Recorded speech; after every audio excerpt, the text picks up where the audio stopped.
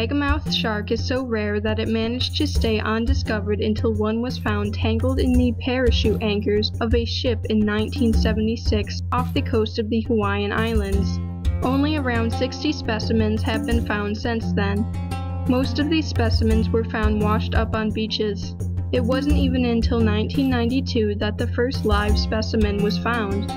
The Megamouth can reach around 16.5 feet in length. It has a large flabby body, a rounded snout, and large gill openings. These sharks are found in the warm, temperate, and tropical areas of the ocean.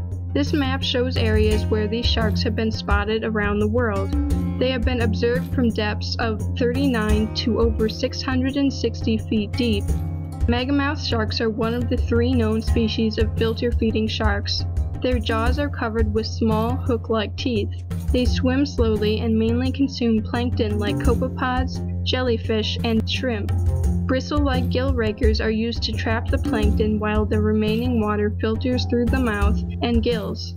They are vertical migrators that spend the day deeper in the ocean and swim closer to the surface at night. This migration pattern is the same pattern as the shrimp that it consumes.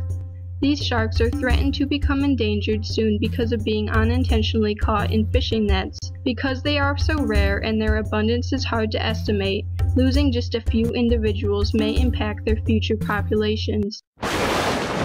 For more marine facts, click the subscribe button.